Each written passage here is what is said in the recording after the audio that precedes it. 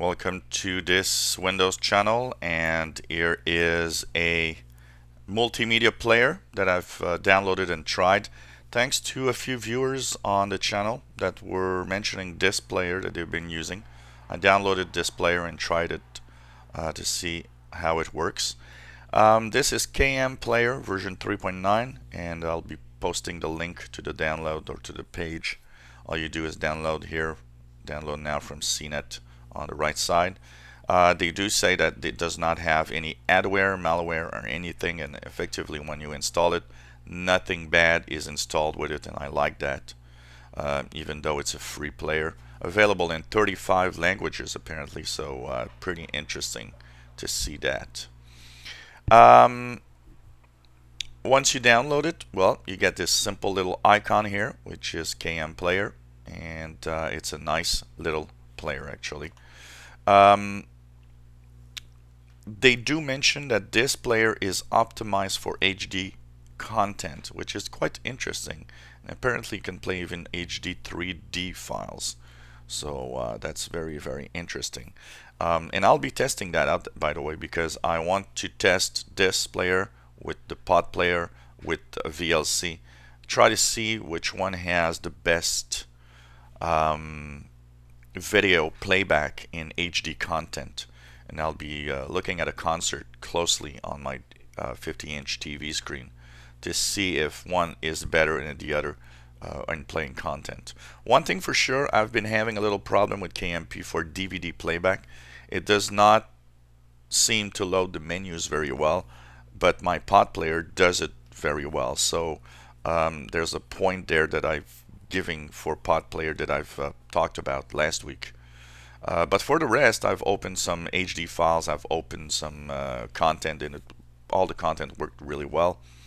Of course, it wants you to add the KMplayer by default, so what it does, it actually changes the default apps, and so you can see in the settings that for music, KMplayer, and video player are added as defaults for these files. Now, playback of most of the files that I've tried, music and so on, worked well. Like I said, the only thing that didn't seem to work really well was DVD. But for the rest, if you're not using DVDs, then it's not that much of a problem. The rest of the playback is interesting. Full menu available to open the different formats, open a DVD, a video CD, open different files, even URLs, so that you can stream a video from a specific URL and so on. So there's a lot of interesting things here. As you see here, you can set up and open for HDTV and stuff. There's a lot of options in this player, and it is one of the great players. When you right click, another menu, lots of screen controls, playback settings, subtitles, video, basic and advanced options, audio and so on, 3D subtitle, 3D screen controls. It's a very, very complete player, and in that respect it is more advanced than pod player that I've actually talked about last week, because it does seem to have much more options, especially for all the HD content and the modern multimedia files that we might have on a computer.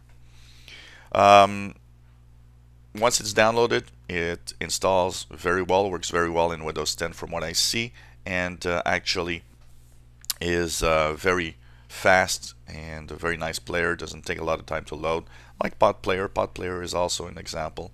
So if you're looking for multimedia apps that might suit your needs a little more, KMP or KMplayer seems to be another option for multimedia playback to replace the old Windows Media Player, which is not, I think it's really something of the past. And so this is another thing that you can use for DVD playback, and especially for iDef. Like I said, DVD didn't work well for me, but it might be, I've tried it with 2 or 3 discs. Maybe it's something with my computer also. Maybe it's not everybody that has that problem, but as for the HD files, it works really well. So KMplayer, if you want to download it, try it, and you know what, free of charge. So if you don't like it, you can uninstall it. If you're using it, or if you have any comments on this video, please share it with us. And hopefully you enjoy my videos. If you do, please subscribe.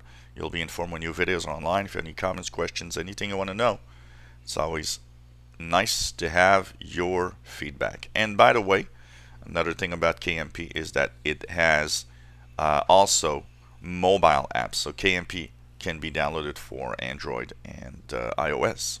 So it's very, very nice that you can have this player and probably have sync capabilities between mobile devices and your computer with KMP. And I hope you enjoy the videos, and hope to see you soon. Bye-bye.